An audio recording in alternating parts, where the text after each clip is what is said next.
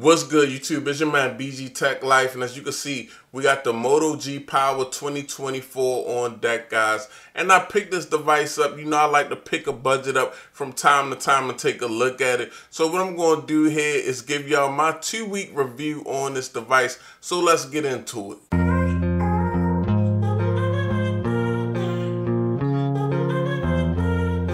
Okay, YouTube, so there's a couple things about this device that made me pick it up at the $299 price point. Now, while I did pick it up, it was on sale, so it was only $279 on Amazon. I'll put the best link down in the description that I see on Amazon for you guys if you want to try this device out. So first and foremost, this device has a Dimensity 7020 processor. It has a 1080 LCD screen. It has 120 hertz refresh rate. It has wireless charging, and you can charge it, fast charge it, up to 30 watts. Now, with that being said, guys, I just picked this device up and didn't expect much at all.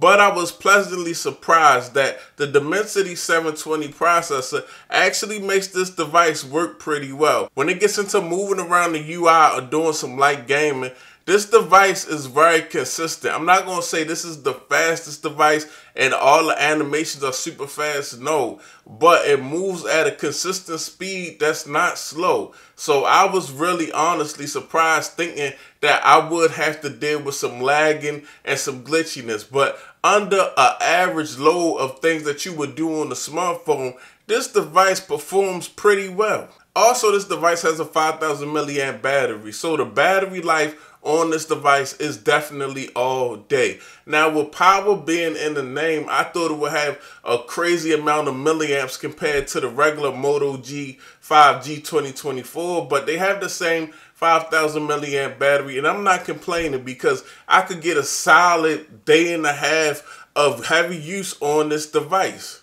So let's talk about the 1080 LCD screen that's 120 hertz. The 120 hertz, when you cut that on, because you do have to cut that on, the device comes in 60 hertz, but it's very smooth. It's a smooth phone. 120 hertz works well with 1080. With the resolution being 1080, the Dimensity 7020 processor can actually handle moving objects and the screen refreshing at 120 frames per second. But now, at the same time, guys, I thought I was going to be really turned off by the LCD screen because my eyes have been trained by OLEDs. But for the most part, using this device, unless it's a black background or a lot of black on the screen, the LCD actually looks decent. I can watch content and I can look at the home screen and look at the icons and not be immediately turned off. It's only when I'm in dark mode and the phone is in certain scenarios where the black don't look super black to me. But for the most part, the display looks okay. One thing I don't like about the display is the bezels, guys.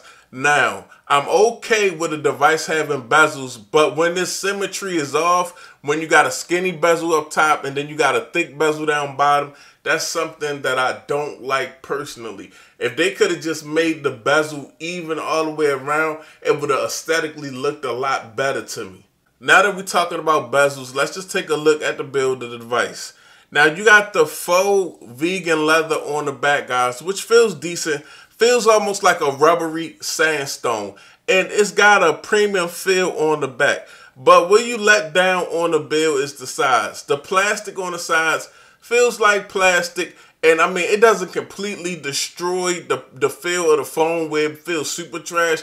But it just lets you know it's a budget. It's an under $300 phone. But I think it looks pretty cool. I like how they did the camera bezel. But on the back, between the vegan leather and the camera bezel, it's a pretty stylish design from Motorola. Now, this device, front and back, only takes 1080 video. And I'm cool with that because even if they did put 4K video capturing capability on this device, I don't know if the processor could handle it really well. So you can get decent 1080 video. That's all you get, and you shouldn't be really looking for more at this price point. It is some phones that could do a little better at this price point, especially if you talk used flagships. But you can get some decent 1080 front and back. and it's not all jittery and it's not shaky, and the phone is not shutting down because it can handle the 1080. 4K might have been too much pressure for the processor in this device. And as far as pictures go, you can take pictures, you can snap pictures, they're just okay in good lighting, and then as the lighting goes away, it starts to get blurry. Now, overall, I think this is a good starter Android device. For somebody that wanted to pick up an Android device for a kid, I think this would be a really good device for the simple fact that the back is not made of glass. It's kind of a plastic build. You can put a screen protector on here, and I'm sure that this device will be okay. You can rock this device caseless. Also, they can do light gaming. Subway Surfer plays really good on here. So I'm sure some other popular titles that will play decent on this device. Again, I was surprised by the performance of the 7020 Dimensity chip. Or if you somebody that just want to get into the world of Android, you could actually pick a device up like this because, yes, it does have a Motorola skin on top of Android, but we still got Android 14. This device is not heavily skinned, and the little additions that Motorola made are not real tacky. They look pretty good. I really like this widget from Motorola. It's pretty cool, and I mean, it's just a very aesthetic device with aesthetic wallpapers coming out of the box. And now if you catch this device on sale for about $250, $280, I don't think you'd be mad at all, especially with the interface and the moving around. It doesn't feel super budgety. It's not the fastest, but it's consistent, and I haven't had any issues with lag. So definitely something that was surprisingly okay to me. I had a bad experience with my last budget, so I didn't look for much from this device. But this device is a pretty solid budget, honestly. And those are just my thoughts. It's your man BG Tech Life. Thanks for watching. If you're not subscribed, get subscribed. I'm out. Peace.